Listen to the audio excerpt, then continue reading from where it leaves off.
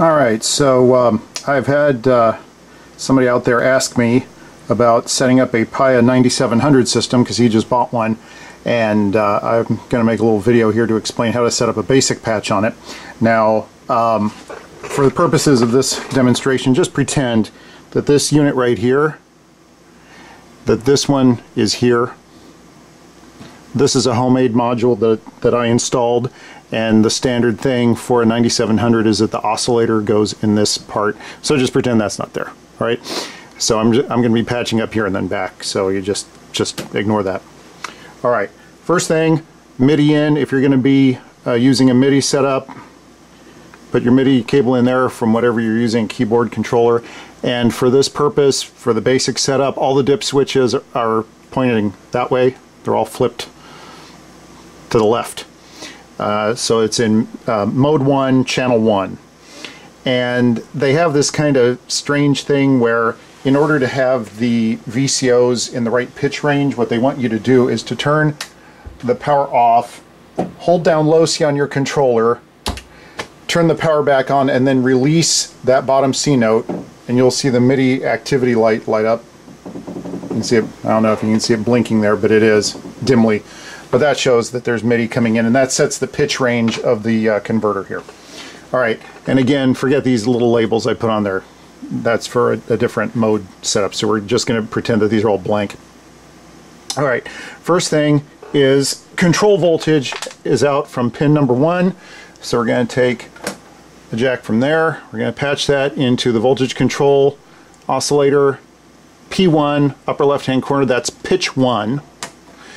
And on the Paia system, pitch 1 and pitch 2 are normaled together. So if you don't put anything different in here, the two are connected internally, which is very handy because you don't need a second. I mean, you can do something independently with that one if you want to, but you don't have to. Okay. And then jack number 3 down here on the MIDI to CV converter is your gate, output gate or trig, whatever you want to call it. And I'm going to use a Y cable. In this case, I think this is called hopscotch, but you can use the tip-top audio stack cables or anything. So we're going to put that in there. So every time you play a note, there's going to be a positive output here. Now, to do this as simply as possible, just to demonstrate a basic patch, I'm going to take the output of this and I'm going to put it in gate over here on the VCA, bottom left-hand corner. The Paia modules always have the modulator at the bottom down here, and the filter and oscillator have just attack, decay, and amount, but the actual VCA has attack, decay, sustain, release, and it does not have an amount. But if you're going to use it the classical way, you're going to connect that. Okay. Output on the oscillators are triangle, square, sawtooth, square, triangle, and sine on oscillator 1, and then triangle, sawtooth, square, and triangle only. There's no sine on oscillator B. So I'm going to take, just for demonstration, square wave of oscillator 1, and I'm going to put it in filter A. Alright, I'm going to take square of oscillator 2 here. I'm going to put it in a filter B. Alright. Now, the outputs of the filters are high pass, band pass, and low pass times 2. It's just duplicated. And I'm not sure what it is with my setup. It almost seems like there's something wrong. I mean, I've done so much messing with this system, maybe I did something to it, but the low pass doesn't seem to be working right. So in this case, I'm just going to take band pass, and I'm going to put it in left, but you could put it in left or right. There. And same thing here, into the right, left and right, going from the two filters. So we have a pitch control going in, 2 oscillators coming out to the filters, there's 2 filters, and the 2 filters going out to left and right, and then the output to your amplifier or whatever you're using to listen to is the A output over here. And with all that in place, it should work. Okay, so you can hear I'm playing the keyboard.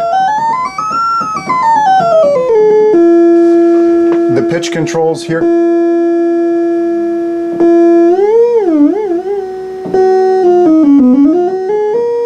I'm going to move this up to, there we go. For some reason the high pass is working better than the low pass, which isn't really the way it's supposed to be, but there it is. Now I can hear a little bit of the sound bleeding through, and I've never been able to get that to stop, but you know, in most situations it's not going to matter. But anyway, you play your keyboard. So because this pitch is playing both, these parallels, these oscillators are just playing in parallel, so you can tune them to whatever you want. I'm going to take the balance control,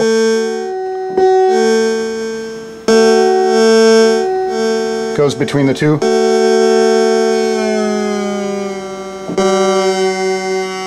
There. There, they're tuned to the same note. But I can take this one.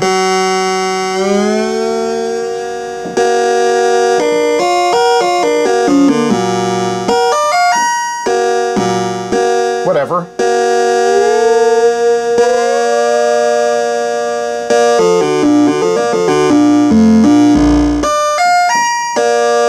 So this gate is controlling the sound by this ADSR over here, so you can turn the attack up. Right.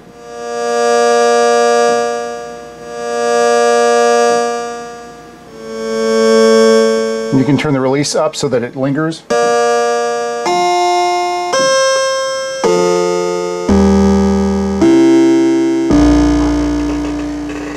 And if you want, you can make it repeat.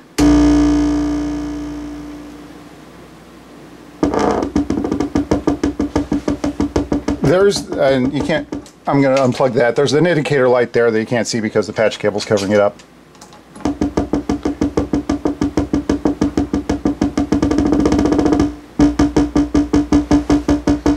Now, fun little thing with the, they've got a noise generator built in, and if you unplug the left, you'll hear noise come in,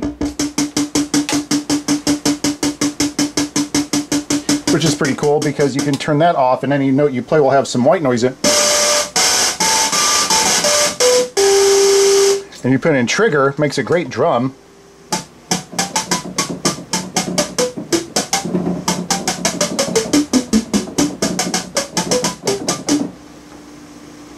If you don't want the noise, you just plug that in.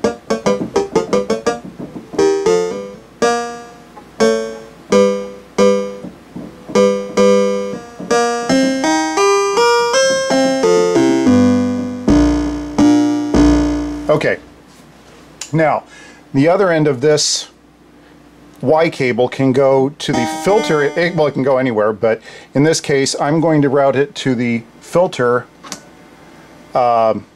envelope generator here, the modulator, and it is normaled to the frequency input, not the audio input, voltage input, so anything I do here will be activated here and added.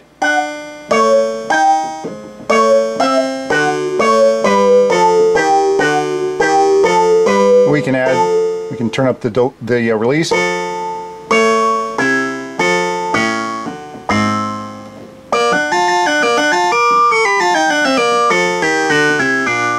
And it repeats too, they all do.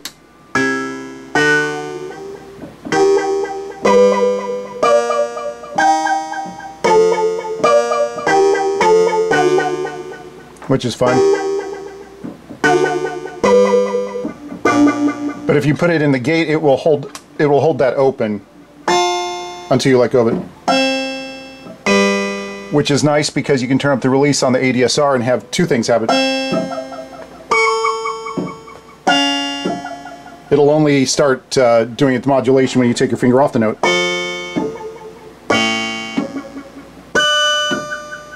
And so on. Or you can put that in trigger and just have it blip.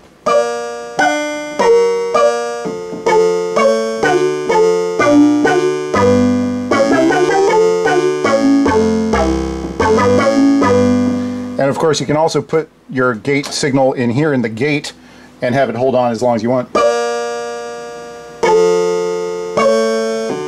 Or if you put that in gate as well,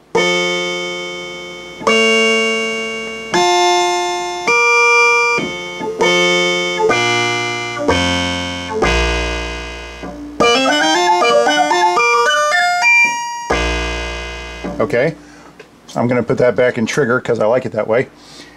We can also take the output of any modulator and route it anywhere you want. So I'm going to reach over here and get a cable. You can have lots of fun with weird sounds by taking, for example, this one.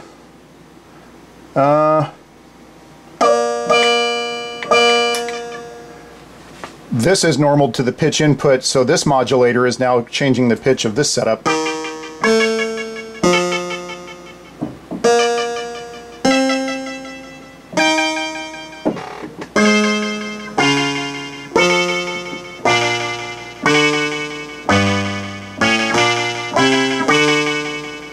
Okay, I can take that, I can take this gate and put it over here, put that off of cycle.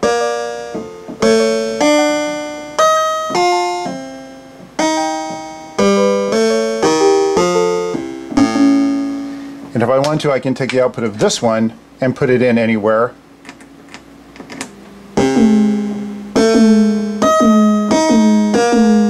And have it override the pitch from here, so now it's acting independently because I plugged something in here.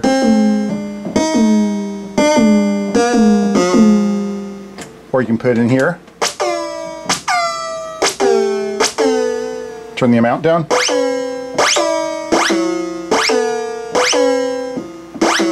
Or have it repeat.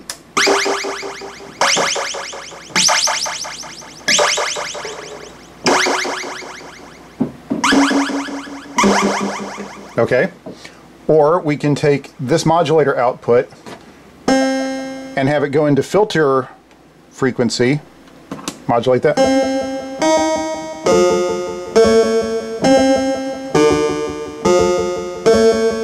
right? Or we can turn that off, and one of my favorites is to turn on a modulator and have it affect the balance between the two oscillators. See if I turn it on.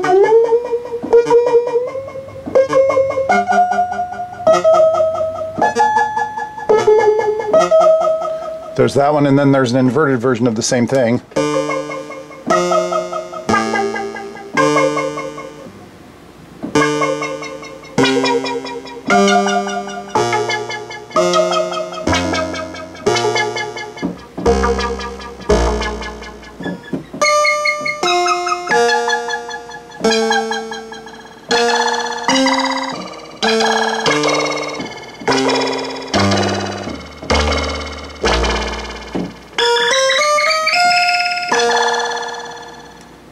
So anyway, there you have it.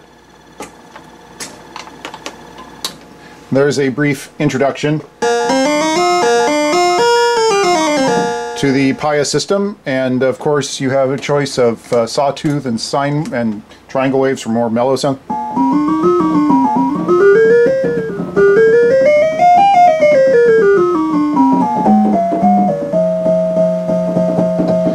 And another fun one is filter resonance. If you take that